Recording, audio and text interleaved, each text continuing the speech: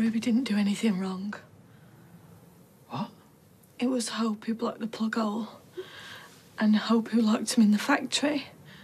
And Hope who nearly got Joseph to fly from the top of the stairs, which I never even told you about. You name it, Hope did it. Oh. What? So Ruby's done nothing, but she's copped for everything? Ty, I'm so sorry. I've just hit her. How long have you known about this?